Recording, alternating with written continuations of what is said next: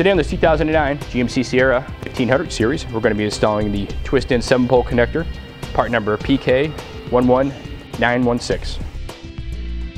Okay, we're at the rear of the vehicle, and we're actually just left of the license plate here.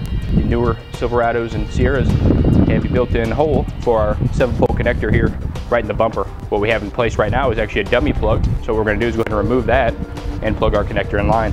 So what we need to do to remove our dummy plug is, if you look on the outboard side here, there's a little tab there. Just take a flathead screwdriver and go ahead and press that in. We can take it, turn the dummy plug counterclockwise, and then pull it right out.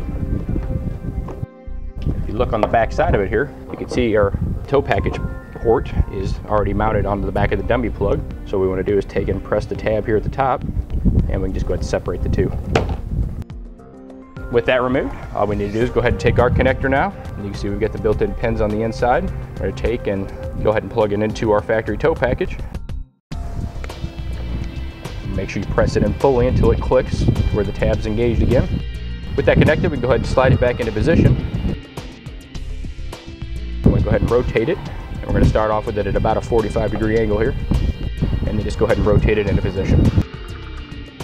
And that's all there is to it. With the connector mounted, that will conclude the installation of the Pollak twist-in 7-pole, part number PK11916 on a 2009 GMC Sierra.